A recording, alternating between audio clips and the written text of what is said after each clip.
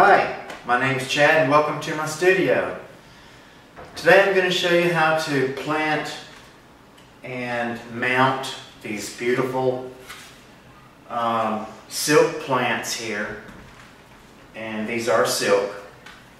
And they look quite real because they're a good product. I sell these in my florist here in Bay St. Louis. So we've got these beautiful silk plants here mounted or planted in these gorgeous buckets or baskets ready to display in your home. And today I'm going to show you how this is done, and I'm going to bring this closer to the camera and show you that these have moss inside, just like a real plant, and it looks very real. You really have to get up on this plant this is a red cordyline, by the way, and you really have to get up on this plant to really see that it's not real, in fact, that it is an artificial plant. And this is a ponytail plant here, or a ponytail tree. That's also silk, and I'm going to bring this closer to the camera because it's quite unique as well. Now the bark on here is plastic. And they've created this to look quite real. Now I've noticed on this particular item that you can see a seam here where they molded this part of and on this side as well. Now I've done ceramics, and in my opinion this could have all been removed before this hardened. So obviously they didn't want to take the time to do that. I think it's a good quality plant other than that right there. If you look at this plant from a distance, you cannot tell this is not a real plant. It's got great foliage. And once again, you see the moss inside. Now I'm going to show you how this is actually mounted in here. And see, now this is a paper mache container that you can get at any florist. They're quite cheap, $1.50 at the most, $2. And then this is this moss just lifts up, as you can see, and the ponytail plant is actually mounted in plaster of Paris inside of this paper mache container. Now you might think, oh no, paper mache, that's very weak and it's not going to last. That's not true. These paper mache containers are built to last quite a long time. I mean, I've used them over and over again. They don't lose their shape. They will hold water, and so they're quite strong. And so this is what we use them in the florist world. I've made these. They've lasted for years and years and years in the paper mache container. So don't be afraid to use the paper mache container. They're very strong. They last for a very long time, years and years and years. So this is what we're going to learn today, is how to mount your artificial plants in plaster of Paris to make them more permanent. It's quite heavy, so this plant is not going to fall over very easily. They're quite heavy once this is made. So I think that they make a great plant. Now today we're going to do something quite different. I'm going to show you. We're going to mount bamboo. And here's the bamboo here, and I'm going to go back here with it so you can see the actual length on these. These are 8-foot bamboo trees or limbs here. They actually do look like fishing pole, like real bamboo. I'm going to bring this closer to the camera so you can see. This is a very good quality company that I get these from. I'm not going to mention it on camera because of copyright reasons, but it's a good quality I use, and as you can see, it looks just like a cane pole. There's the tag there. Whoops! So let me remove this tag right now, and that way there'll be no copyright problems here. And there we go. So now that that's off, I'm just going to show you this is a very good quality plant. I just love it. We're going to bend all this and shape it into the way it should be, natural you want to bend and shape your limbs. We'll do that once the tree is mounted. Once again, this is an 8-foot. These are 8-foot branches, and I think it would be quite nice. Now, as you can see, it's going to be just kind of naked at the bottom. So I'm going to mount these in. This is a 12-inch container here. And what we're going to do is we're going to fill this full of plaster of Paris and mount our trees in this, like so. And these will be put in there just like that.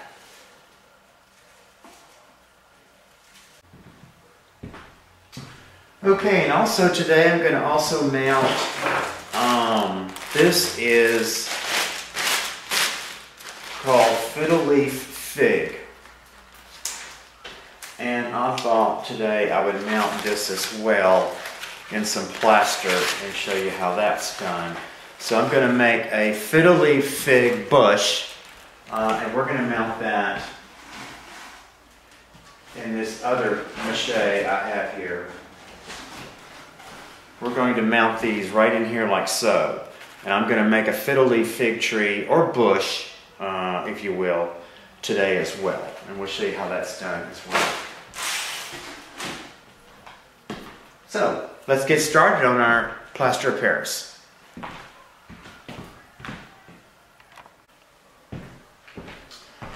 Okay, and for my bamboo, I think I'm going to use my chandelier over here to tie the bamboo up with so it can stay stable while it's drying in the plaster. I'll show you that right here. Show you my little chandelier here hanging up right there. Just zoom in on that, make sure that chandelier I'm going to use to tie up my bamboo with, and just have the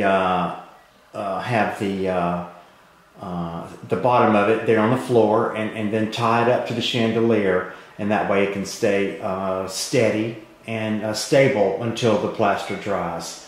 And right here I'm going to try to stabilize my fiddle leaf fig right there in that container with those two chairs. Hopefully that will work out where I can wire them up some way so those chairs will stabilize the foliage upright till the plaster dries. Alright, so when you're handling plaster of Paris, you want to be sure to cover your skin. And I'm going to use some gloves here, some plastic gloves I have. You might want to choose to do the same thing. It is poisonous. You read the label on it before you use it. And you just want to take precautions. I mean, it may not bother you. It probably doesn't bother everyone. And this is a mask you want to wear too while you're handling this stuff. You don't want to breathe it in either. These are just some cheap face masks you can get at any hobby store or hardware store. Alright, so plaster of Paris mixes like this. Kind of like rice. 2 parts Paris, 2 parts plaster, Paris. Yeah. 2 parts plaster to 1 part water is the way that goes. That's kind of like rice. It gets 2 parts water to 1 part rice. So just the opposite of your rice recipe is your plaster of Paris recipe. So 2 parts plaster to 1 part water. So what I'm going to do is I'm going to fill this container up. We're going to start with this one. Half of this container I think is about, let's see, I have a gallon of water here. I'm going to pour it in here just to see. Okay, so half of that, yeah, is a gallon. So that's perfect. So that's what we want. So this mache container. You could get it at any florist. It's called an 8J. It's the size of it. 8J. So it holds 2 gallons of water. So there's 1 gallon of water, or it holds 2 gallons, I should say. So we're going to fill it up with 2 gallons of plaster, which I have right here.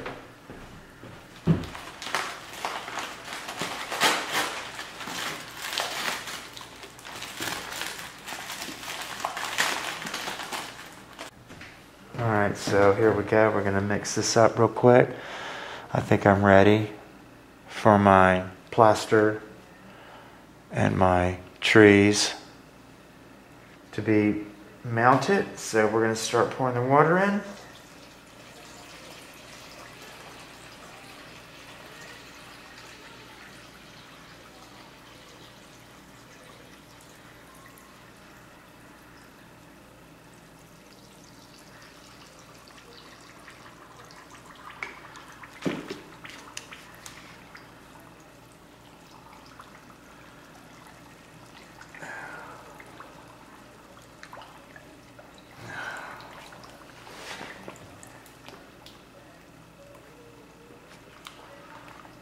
Just want to keep stirring this and stirring.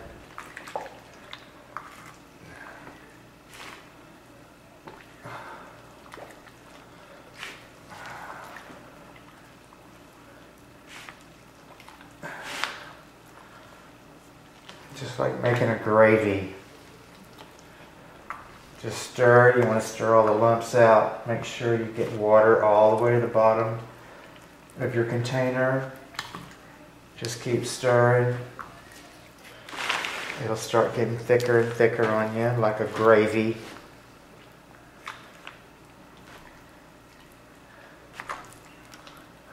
Be sure to scrape up everything on the bottom that could be dry mixture still, dry plaster.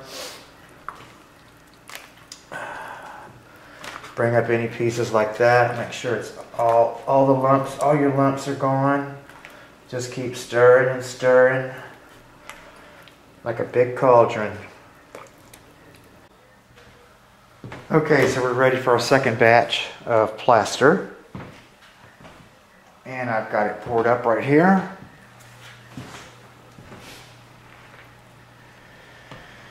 And here we go with the water.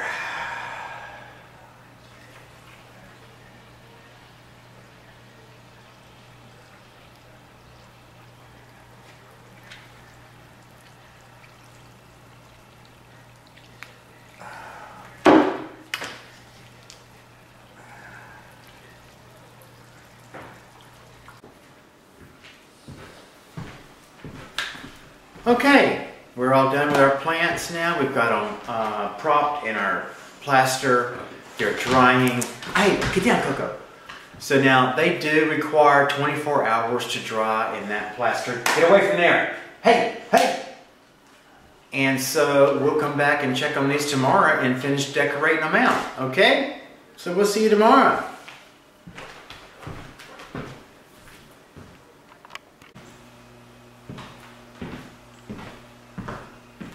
Hi, it's been 24 hours and my plants have been planted and mounted in my plaster of Paris right over here.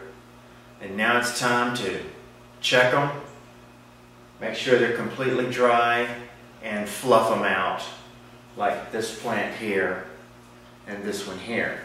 So what I'm going to do is I'm going to, the moss right there we're going to use to cover our plaster with. I'm going to show those to you right here. Here's the first plant. I'm going to take him,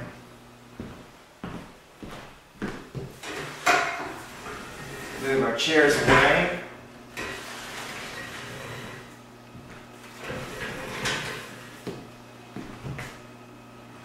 That looks nice. And I'm going to bring the plant over here on the table. Whoa, that's heavy. Oh, that thing weighs about 50 pounds. So you don't have to worry about it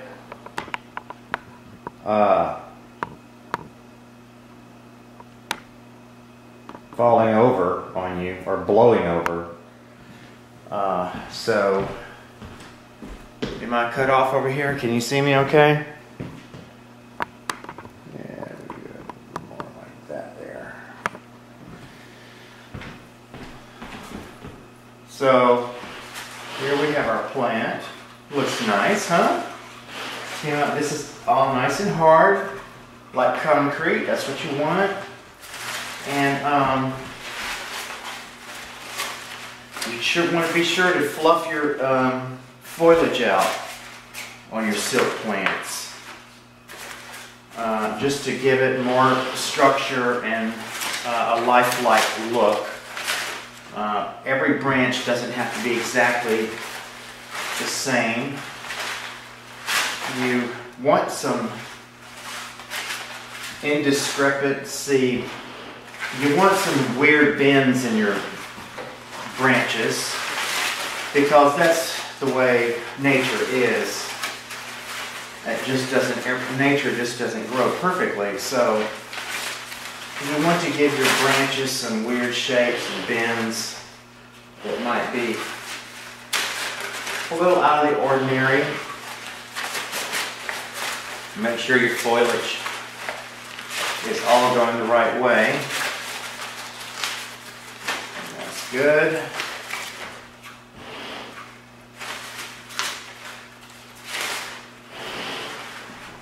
And so, good there. All right, so what do you think? That look okay?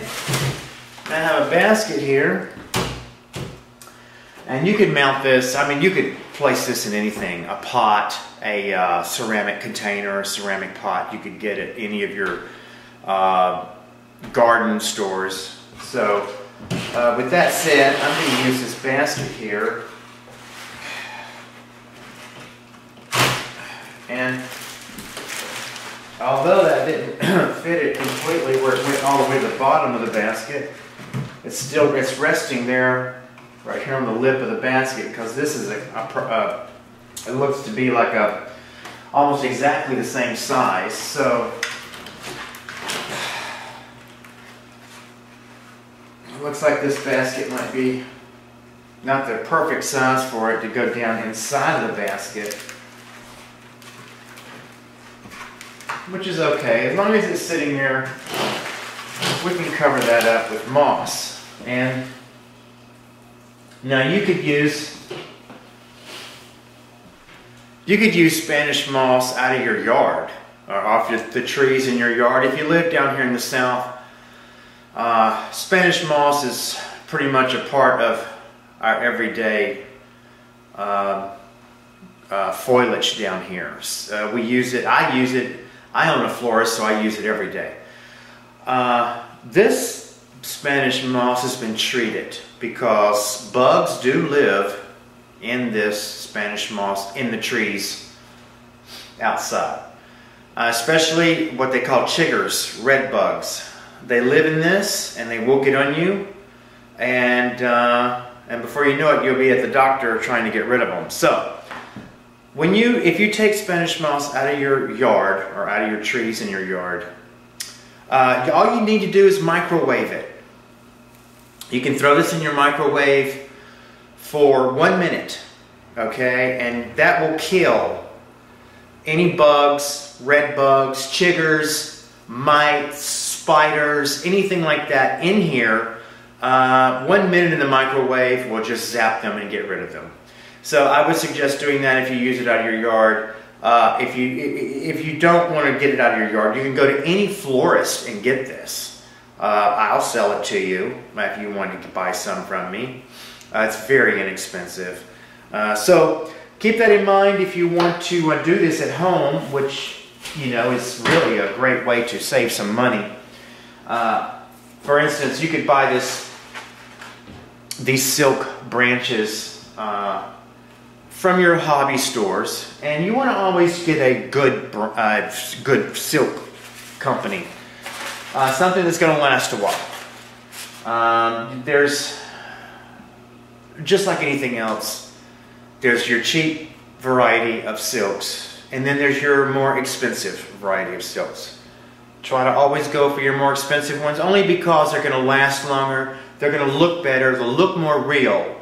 That's what you want. You don't want to make a silk arrangement like this out of some cheap silks that's not going to look fantastic, because it's just too much time and effort to put into this for your cheaper type of silks that just don't look that great. So keep that in mind. If you're going to do something like this, you want to use the best quality silks you can get, just because you want this thing to look real and you want it to last a long time. So with that said, I'm going to go ahead and get our moss in here.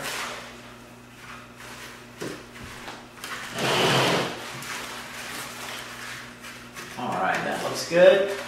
And all you need is enough to cover this container here, just so it looks a little more realistic. So it actually looks like there's soil in there. I think that's good right there. And then we have enough left over, I think, for our other plant. So there's our fiddle leaf fig. And I'll just bring this over so you can see that up close. That looks pretty good, huh? I love it. I think it looks great. Go around here. And there we have our fiddle leaf fig all mounted and planted in a basket. And I think it looks fantastic.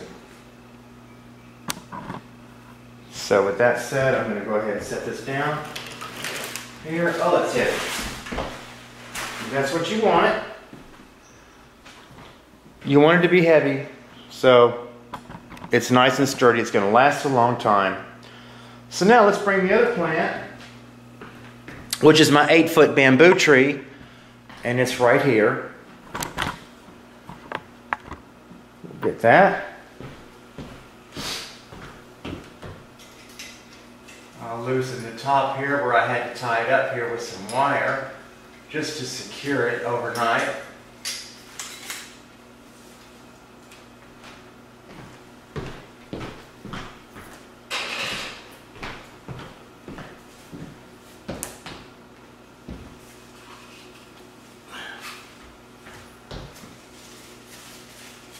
Good. And good. Ah, beautiful. All right. Move this over here.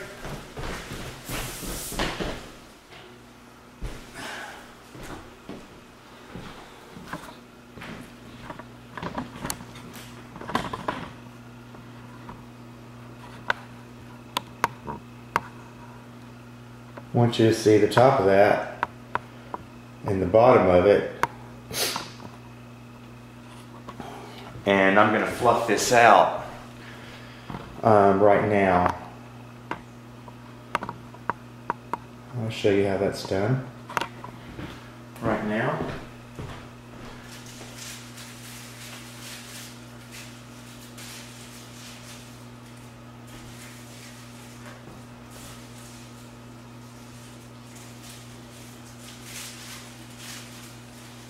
You just want to bend your branches down and fluff them out. These all have wires in them, so they can be bent and shaped to any desired. If it's leaning too far to the back, you can straighten it out. Bend it the way you want it to go, just so it'll do what you want it to do.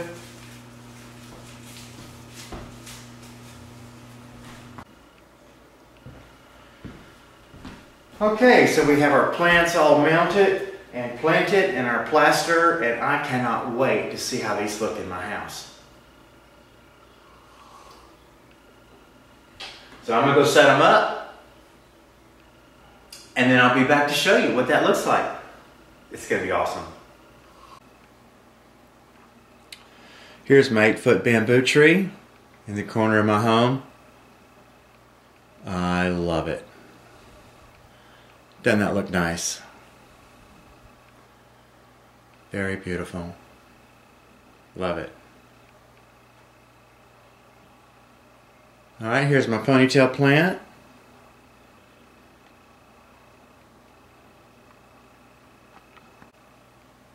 And there's my fiddle leaf fig tree. That's Coco's chair, by the way. And then right over there is my cordyline. Fiddle leaf fig, cordyline. Alright, and there you have it. So don't be afraid to get those plants and mount them yourself. Get you some plaster of Paris and oh, that's beautiful. Get you some foliage from your hobby store. Plant it yourself in your plaster of Paris